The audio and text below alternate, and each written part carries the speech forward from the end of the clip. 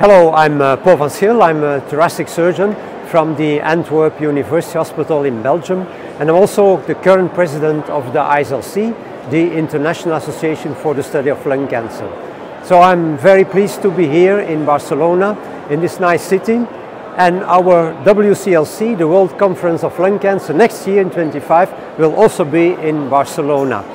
And as usual, we have tomorrow a common session with ESTS and ISLC on TNM staging, and we will discuss the new advances in the TNM9 classification, who will be published in 2024 and probably will take advantage to be generally introduced in 25 next year, when it has been approved by the UICC and the AGCC.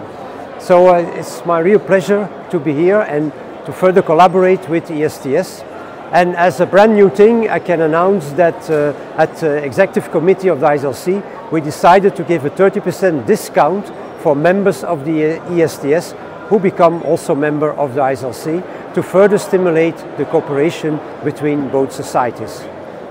So for the present time, I wish you a very nice conference, and I hope to see many of you at our World Conference of Lung Cancer in San Diego, which is also a marvelous city, in September this year. And next year we will come to Barcelona.